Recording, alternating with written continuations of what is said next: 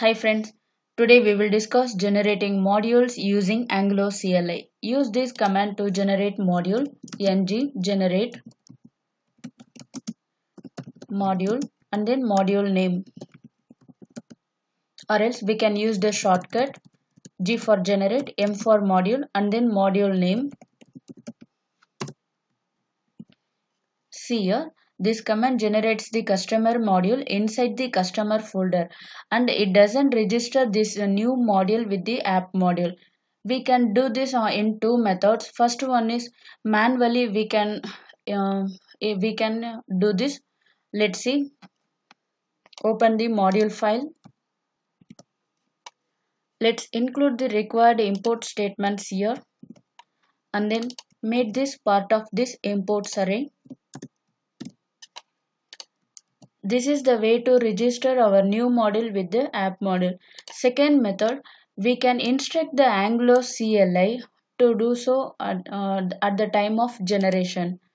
For this, use this command ng gm and then module name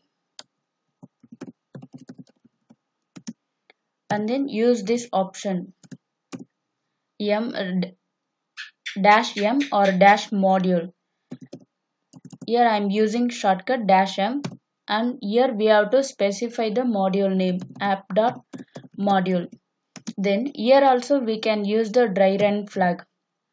It simply reports the files and folders are going to be created but not actually creating them.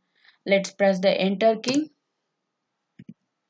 See here, this command generates employee module inside the employee folder and it also registers with update app module.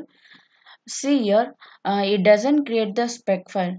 If you want the spec file, set the spec equal to true. Equals true.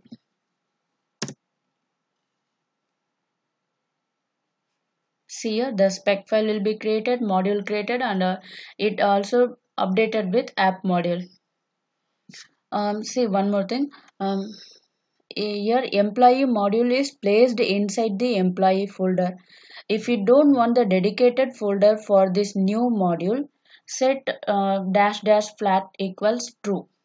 Okay, --flat equals true.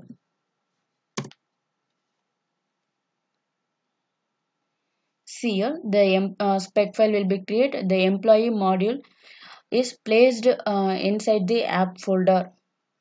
Okay, if you are satisfied with this above command, let's remove the dry run flag.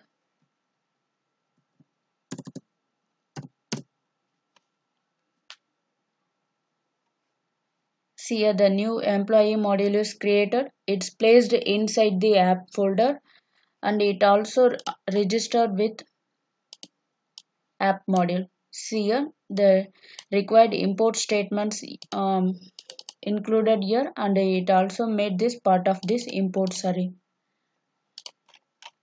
Okay friends, thank you for watching this video. In our next video, we will learn data binding in Angular CLI. For more videos, like, share and subscribe this channel. Thank you for listening.